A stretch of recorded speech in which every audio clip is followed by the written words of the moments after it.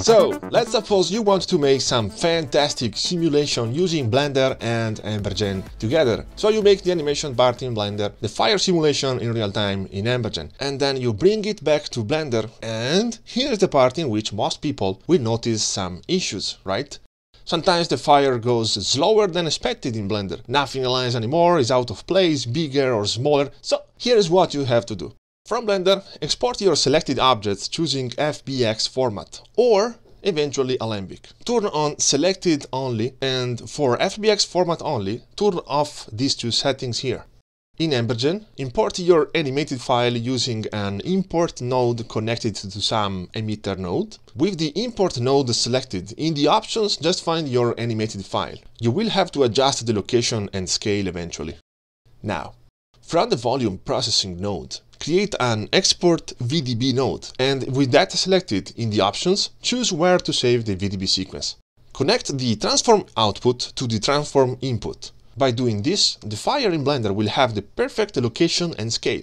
Now, we also want to match the speed between Blender and Embergen, right? Here is exactly where beginners usually get lost, because Embergen works in a very particular way, but it's actually very easy after the first day of tries. I will make it as much easy as possible for you. For example, in my case, my animation in Blender is 25 frames per second. But this workflow would be the same even if it was 24 or 30. Now, in Embergen, if you click on the simulation node, in the options under time control, check the time steps value. By default it is set on 60 Hz usually. Kinda weird, but it's fine, don't change it. Instead, what you can do is to select the import node, and in the options scroll down and activate override FPS. Finally, change the FPS to 30. By doing this, I am basically forcing my animated mesh to play at 30 FPS just temporarily in Embergen. I choose 30 because 30 is a correct multiple of 60, like the 60 Hz in my case.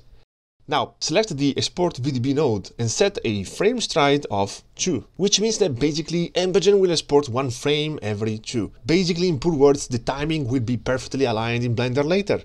As a last thing, set a total number of frames that matches the timeline of Blender. Finally, you can click on Export Now for exporting the VDB sequence that we will use in Blender. In Blender, press Shift S and choose Cursor to World Origin. This is very important. Now, you can press F3 and search for Import VDB. Find your VDB sequence, select the entire sequence, import it, done. Cool. I know, probably at this point you are confused like I was at the beginning, but after the first shocking days, you will get it.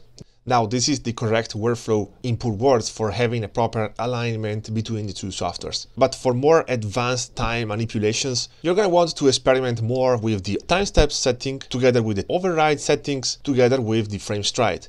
These three values should travel together in a balanced way. The explanation for this is basically that, as suggested by JangFX, Embergen is optimized for working in 60 Hz. This means that you can actually change those time steps hertz if you need. You can actually play randomly with the hertz just to see the different results that you get, if they are good or bad, in order to decide which value you should use. But simply try to stay as close as possible to the value of 60. And at the same time, choosing a number that is a correct multiple of your specific FPS. Thanks for watching and for having more step-by-step tutorials about simulations, destruction, visual effects in Blender, consider joining my Patreon. Cheers!